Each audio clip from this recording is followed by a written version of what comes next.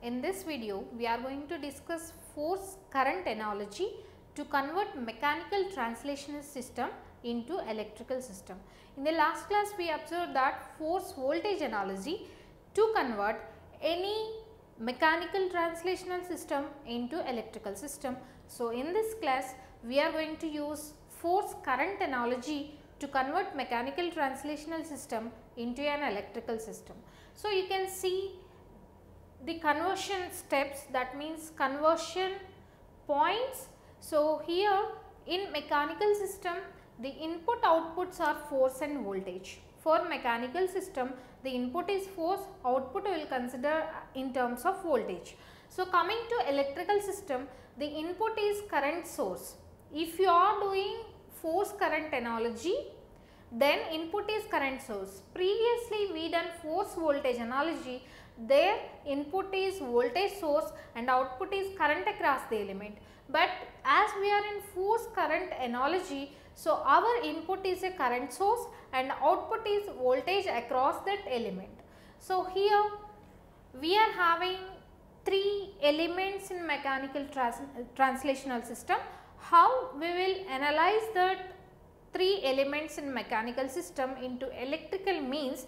So, you are having mass and you are having a dashpot, and if you are having a spring, the related electrical elements will be like this. That means, if you are having mass in mechanical translational system, the force, opposing force from that mass element is equivalent to or proportional to acceleration. That means double differentiation of displacement. Here displacement we are considering like x.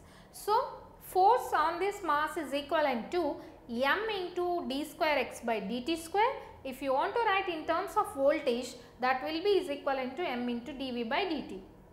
So, m in mass element in mechanical system can be analyzed as capacitance. In both analogy, both in force current analogy, force voltage analogy, dashpot is always analogous to resistance, but these two are interchanged. In force voltage analogy, mass is considered as inductance and spring is considered as capacitance. So, here you can see these two are interchanged.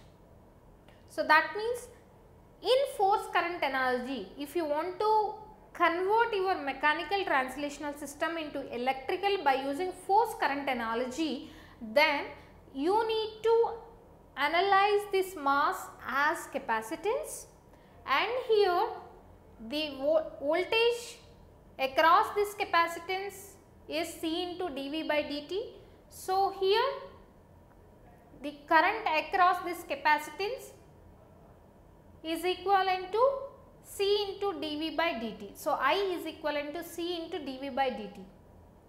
So, we can write the equation in terms of voltage across the element. In terms of V, we will write current equations in terms of voltage. So, here I is equivalent to C into dV by dt. You know current equations. Previously in force voltage analogy, we used to write all voltage equations. V is equivalent to or E is equivalent to, current source E is equivalent to. So, now coming to dashpot. So, force on dashpot, you know that is proportional to voltage, that means B into dx by dt, where dx by dt is the differentiation of displacement, nothing but voltage. So, we can write it as BV. So, this is analyzed as resistance in electrical system. So, you know what is the current through resistance, I is equivalent to V by R. And coming to a spring, if you are having a spring in mechanical system, that can be considered as inductance in electrical system. So, you know the inductance, you know the current through inductance in terms of voltage as 1 by L integral V dt. So, here the force on this spring is equivalent to Kx, where x is the displacement. If you want your force equation in terms of voltage, you can take this x as integral of voltage. That means If differentiation of displacement is equivalent to voltage, what is the displacement means? Integral of voltage. So, Kx you can write it as K into integral of V dt. So, finally, by this table you need to know one thing, always in force current analogy to convert mechanical into electrical system, force is input current source and mass element is capacitor. This dashpot is always resistor and spring is inductance.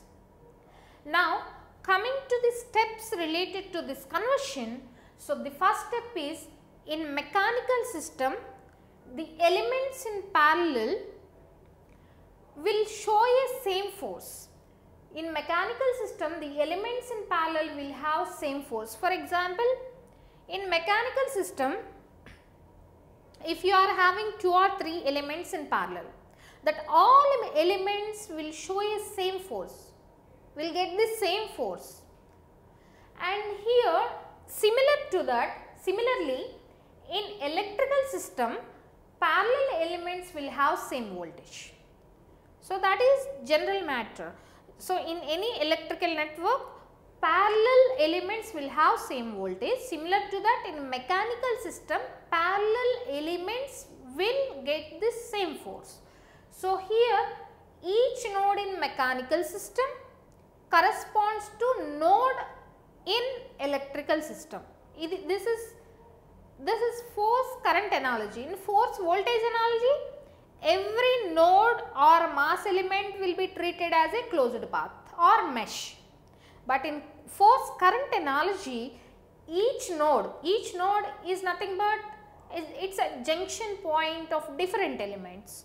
It's a meeting point of different elements. Generally in mechanical systems, the meeting point is nothing but mass element.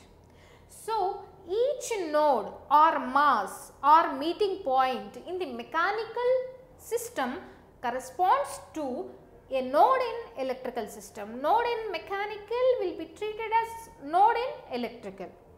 Whereas in force voltage analogy, we consider like mesh, but in force current, node can be considered as node. So, now number of nodes in electrical system is equivalent to number of nodes in mechanical system. So, that means number of mass elements in the mechanical system will give you the information about the number of nodes in the electrical system. So, coming to the last important point, the element connected between two nodes, the element or elements, the elements connected between two nodes in mechanical system is represented as common elements between the nodes of electrical system. Whatever the elements we are having in between the nodes in mechanical system, the same elements or analogous elements in electrical system we need to consider as common elements in between the nodes of electrical also. So, by taking reference of this table and these points, I want to convert one of my mechanical system into electrical system by using force current analogy. So, here for example, I am having a mass element M1 like this. For this, a spring is attached with elasticity coefficient K1 and a dashpot is also attached with this with a friction coefficient B1, and here I am having another mass element M2.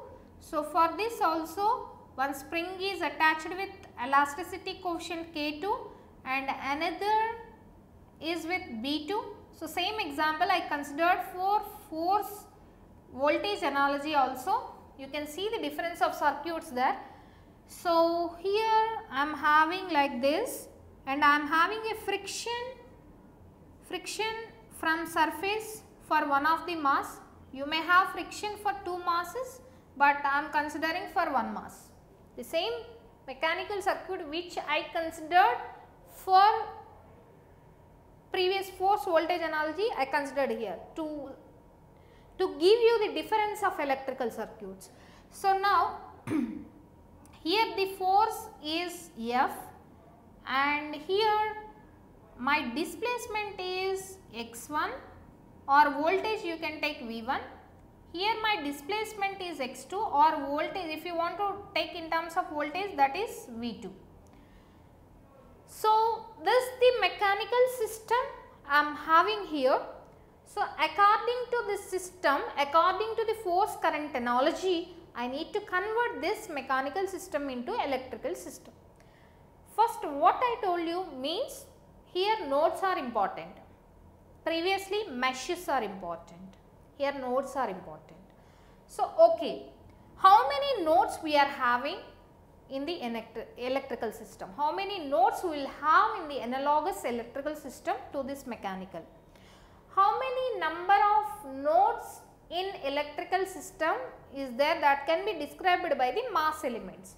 The number of nodes in mechanical system, number of nodes or mass elements in the mechanical system will describe the nodes in electrical. So, here we are having 2 masses.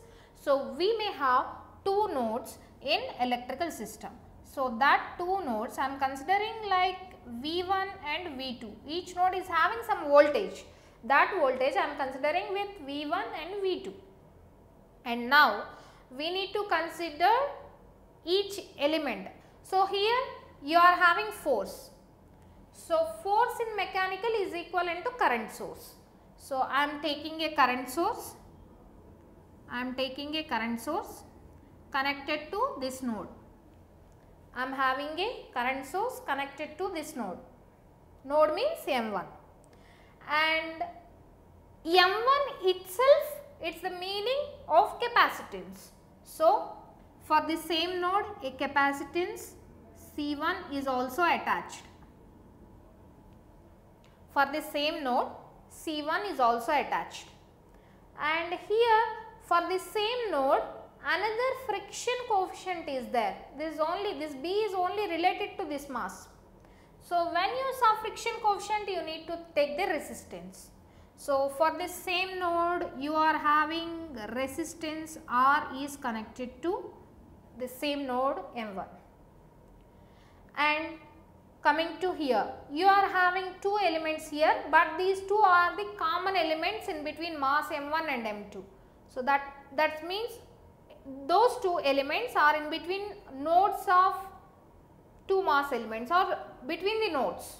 So, in electrical also we need to consider that elements as common elements. So, here you are having spring here. For spring you need to consider inductor. So, for spring you need to consider inductor, and for dashpot you need to consider resistance. So, I considered as common elements. So, here parallel elements are there, here also we need to consider parallel in force current analogy. So, now this is K1 related, so that is why I am taking L1 and R1. Now, M2 came. So, M2 is itself represented with a capacitance. So, I can take a capacitance. So, that capacitance I will model it as C2 because that is related to M2, and after that we are having 2 elements only related to this M2. These elements are not in between 2 nodes. These elements are related to only this node M2. So, that means only related to V2. So, which is that nodes means this spring means again you need to consider an inductance.